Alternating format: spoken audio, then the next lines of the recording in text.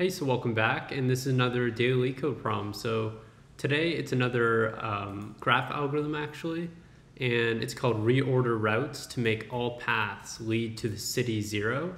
And so what we're given here is a graph that represents the city, and so the nodes here, or the vertexes, are the cities themselves. So this is city 0, 1, 3, etc.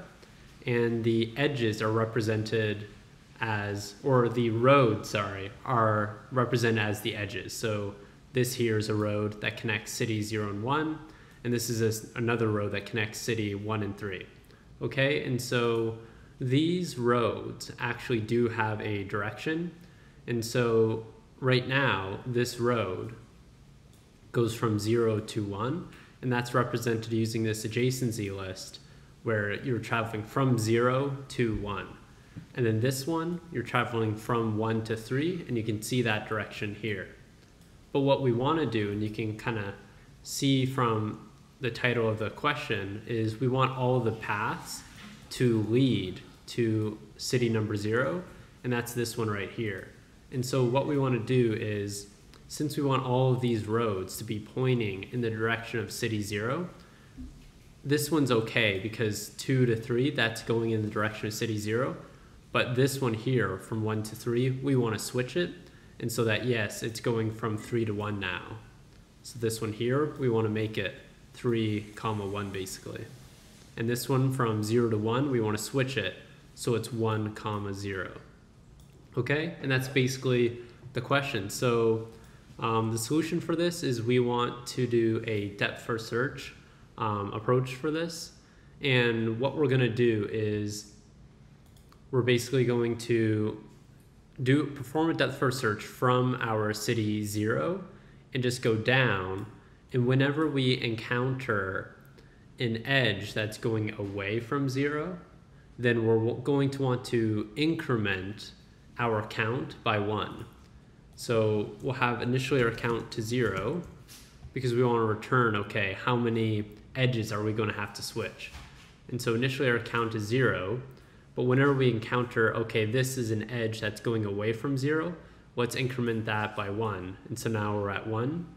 And then from 1, we see, okay, now this one goes from 1 to 3, which is away from 0. Let's increment that by 1, and so forth.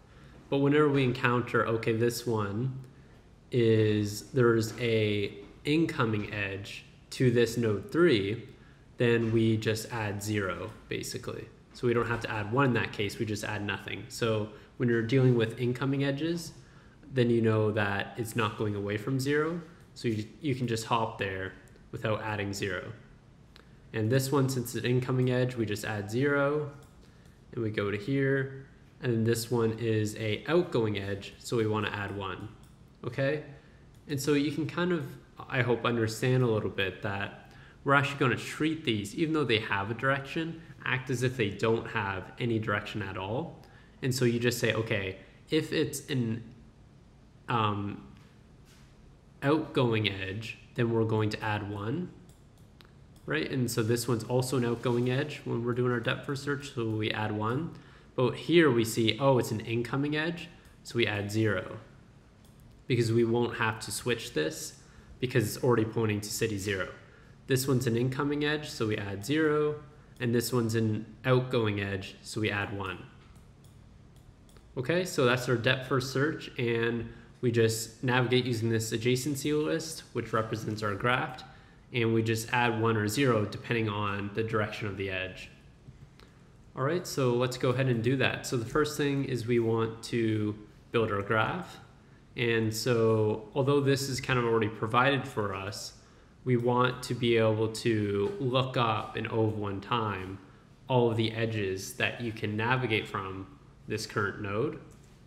And so we'll do that. So we say represent our graph with adjacency list. Great. We'll just call it adjacency, and we'll be setting it as a default dictionary. And I usually like to import it just for practice.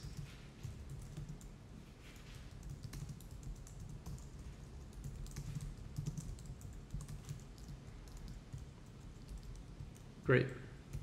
And so then we say, okay, for every source and destination in our connections, which is all of our edges there, we're going to want to say, okay, let's update our adjacency list at our source and we're going to use a tuple, and we're going to say, okay, we can go to this destination from our source, and since this is an outgoing edge, since we're going from source to destination from 0 to 1, then in that case we're going to add 1, if you remember, because any outgoing edge from 0 to 1, since that's outgoing, we want to add 1 in that case. So we put a 1 here.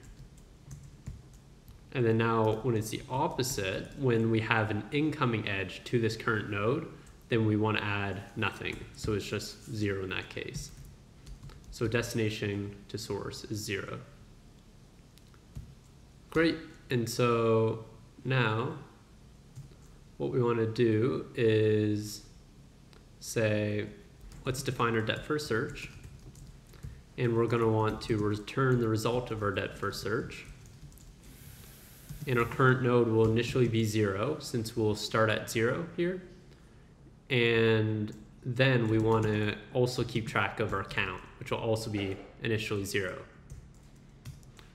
And so typically this kind of templated format for when you're doing depth first search. So we just say, okay, for every neighbor with a corresponding weight, and so these are the weights 0 and 1.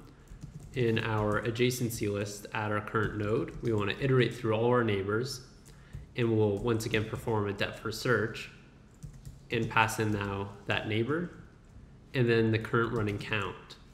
But the count is going to be incremented dependent on that neighbor's corresponding weight, and so we just add that weight here. Awesome.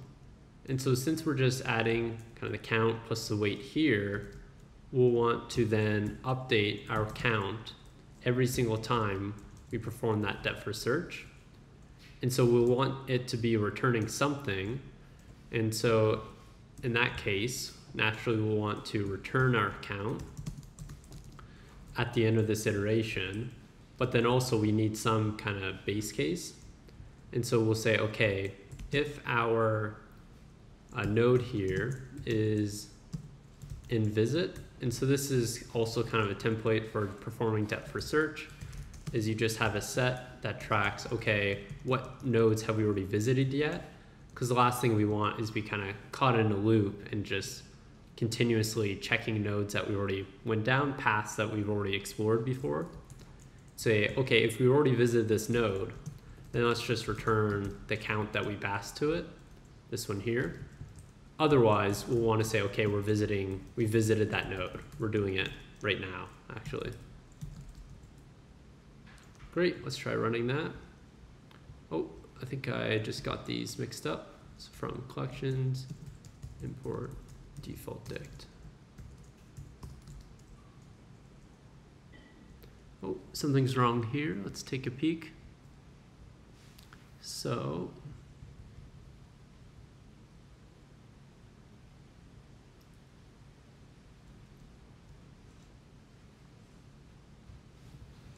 did I get these mixed up? No, don't think so.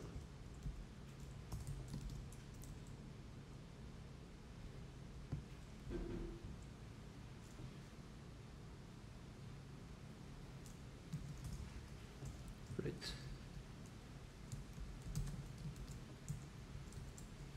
What did I do wrong here?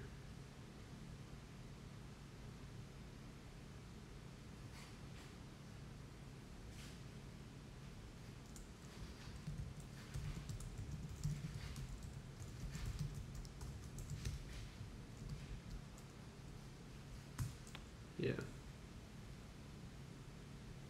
Okay, no, that makes sense. So basically what went wrong there is, I just kind of was very confused, is you also want to be checking just in this loop, okay, have we also visited this node yet? So although we're checking here, there are cases where, okay, within this cycle, since we're passing in the weight here, within this depth first search, you may still be adding the weight of that corresponding neighbor who we've already visited before. And so although you won't be kind of performing depth first search on that neighbor again, you're still using its weight that you've already added prior to that. So you could be accounting for, okay, it's an outwards edge from that node several times. And so that's why we got a larger number than we needed to.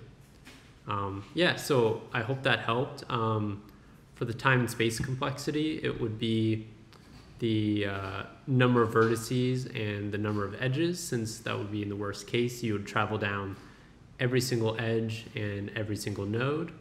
And so because we're using a depth first search, and naturally we would need a stack for that, that's going to be the exact same thing, because we're going to add to our application stack the number of nodes. So yeah, I hope that helped, and good luck with the rest of your algorithms. Have a great day.